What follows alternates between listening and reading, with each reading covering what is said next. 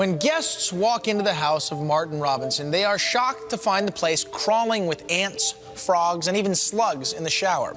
But Martin believes his little friends make perfect housekeepers.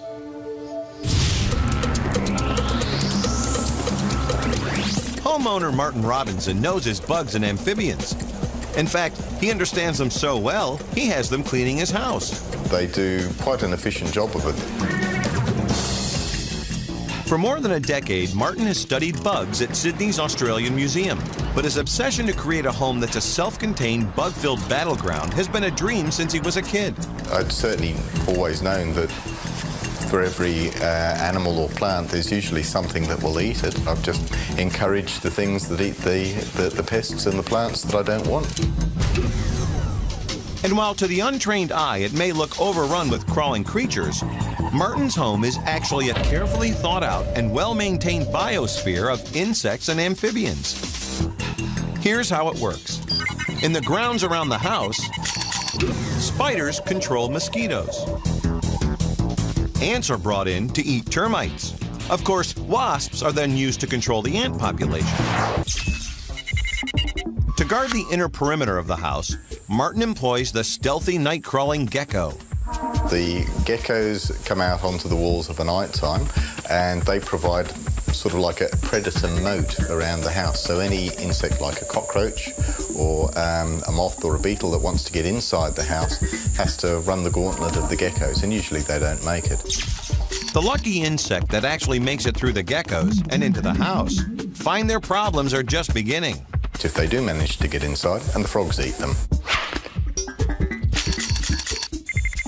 And seen here through the use of special night vision cameras are the shower slime-eating slugs. Working 7 days a week, these night creatures keep the bathroom spotless, clearly enjoying their work. They're about the only things I know that will actually clean the silicon liner of mold. Martin admits, at first he had a hard time getting the right balance of predators and prey. But now things are running smoothly in the house where Mother Nature does the dirty work. It's become far more stable, and there's very little problem and very little we have to do. There's just one final task Martin needs to train his insect helpers to complete.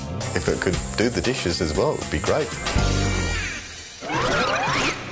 Martin has been so successful at keeping his house free of unwanted pests, he sometimes has to bring home cockroaches just to keep his frogs fed. Next, find out why these men risk getting their arms and legs torn off riding gigantic, out-of-control logs. Plus, the high-tech motorized skates that'll send you soaring through traffic. And one muscle man's attempt to make history, towing a 15-ton truck loaded with rowdy college kids. It's all ahead on Ripley's. Amazing stories and unbelievable people. Ripley's Believe It or Not. After 6 months of trial and error and a little Yankee ingenuity, machine shop owner Tim Gendel develops a prototype for a one-of-a-kind mode of transportation, motorized inline skates. Tim created moto skates modeled after motorized go-pads, and those who've tried them are instantly addicted. After getting the hang of inline skates, users have discovered they can cruise at an astonishing speed of 40 miles an hour. The skates, which are just hitting the market, sell for a pricey $700 a pair. The standard two-stroke engines allow for plenty of tricks, including clearing 12-foot concrete dividers. The economical moto skates can get up to 100 miles per tank of gas. But if you plan to take these skates for a spin, don't leave home without your helmet. Believe it or not.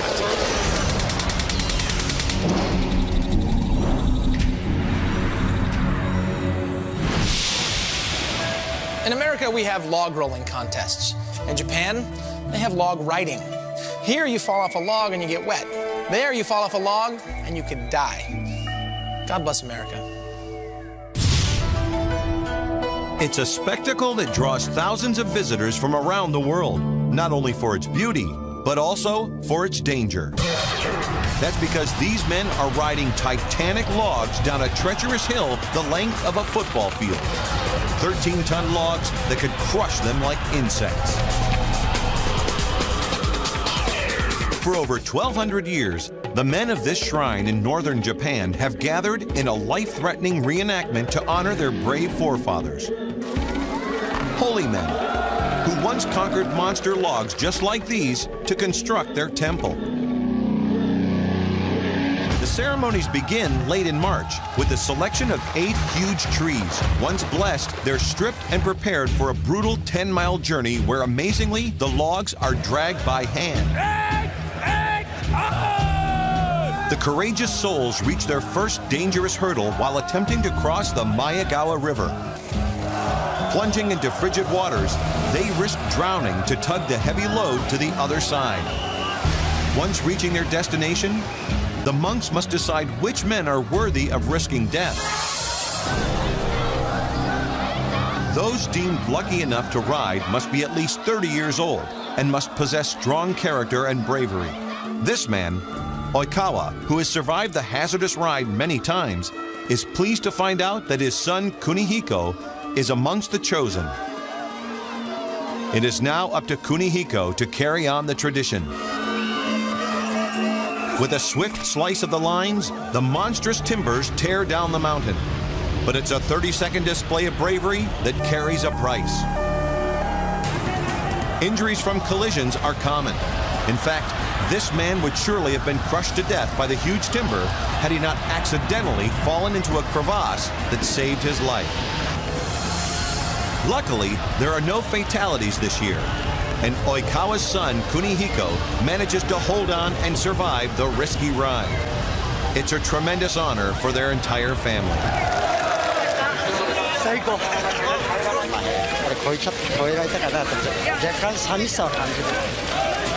And for those who weren't able to hang on, they'll have to wait a while for the next festival.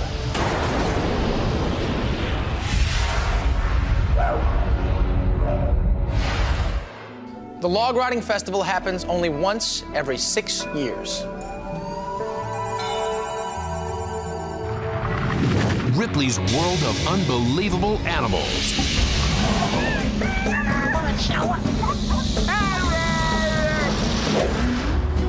Paris, France, a city known for chic boutiques and fine food. But one French bistro has become famous not just for its cuisine, but also for its customers. Believe it or not, this restaurant has gone to the dogs, literally. Fred adores pate, tortilla chips. He likes his meat medium rare. He'll take it rare. He doesn't like it well done. Welcome to Chez Alexa Daniel, where man's best friend sits at the table with his master to enjoy some of the best food Paris has to offer. Les chiens sont habitués à leur pâté ordinaire. Ils voient sûrement une différence, bien sûr. Ça se voit dans leur comportement. The Canine Cafe has been open for just 1 year and has become the rage of Paris, with eager dog lovers panting for an open table. Meals average around $15 a plate. But the best part, doggy dishes are always half price. Unbelievably, the pampered pooches dine on fine china and silver. There are no water bowls here. The menu includes chicken and rice, followed by every dog's favorite, a hearty meatball platter. And in case you're wondering, the restaurant keeps special plates for its canine customers. I don't worry about hygiene like that. I don't think it's true. I mean, we live with the dog. Why shouldn't we eat with it? And what meal would be complete without something sweet? So for dessert, the dogs finish off with a carob cookie. It's just so typically French. You certainly see the dogs are better than foreign tourists.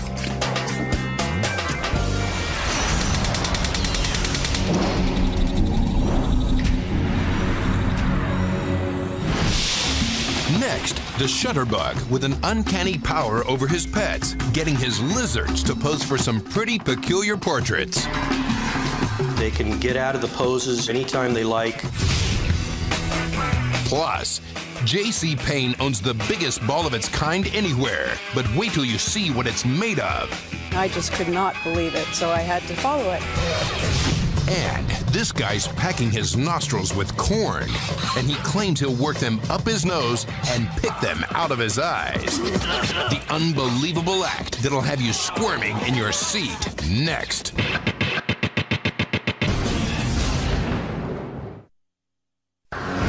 You're watching Ripley's Believe It or Not.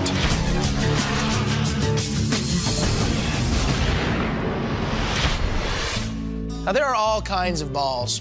String balls, rubber band balls, even hairballs.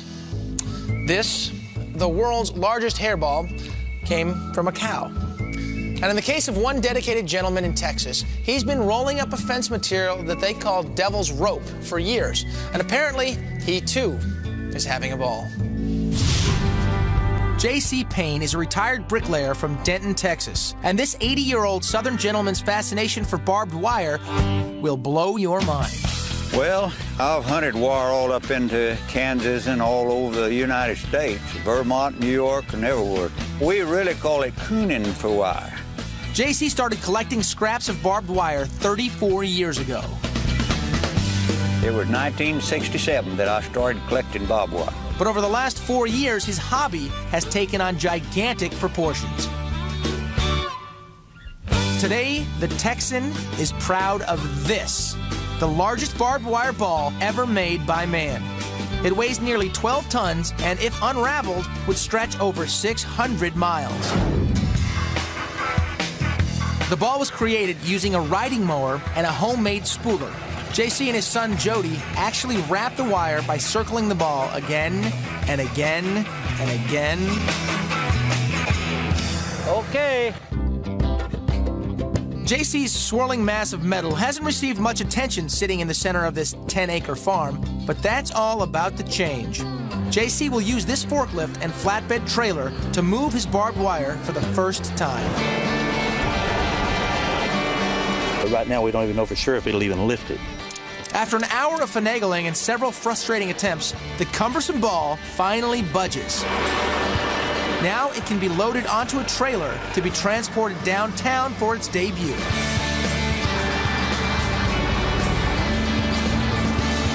Once unloaded and put in its place, it immediately attracts a flock of amazed townspeople. Anything in the middle of it besides a lot of hard work? Just barbed wire. Barbed wire. Barbed wire. You know, I think my dad's probably a great spokesman for barbed wire collecting because he is a people person and he loves talking with people and he loves talking about the hobby that he loves. The residents of Denton can't help but be fascinated with J.C.'s unique creation, stopping to take pictures and show the overgrown ball of barb to their kids. Others even jumped in their cars to get a better look. I saw this ball going down the highway, and I just could not believe it, so I had to follow it. So what's next for the man whose skin-shredding ball takes the love of barbed wire to a whole new level? J.C. says he wants to make it even bigger. Not for a record and not for the money. No, it's much more rewarding than that. I know people from all over the United States that collects barbed wire, and I've been in contact with them. And really, the main thing in collecting barbed wire is the friendship of it. Collecting friends.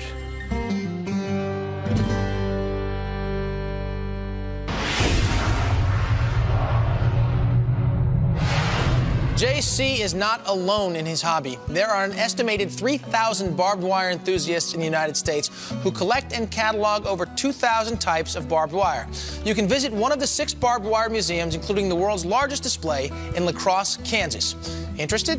Well, then you can order this, a barbed wire beginner's kit with over 50 samples to get you started. Just watch your fingers.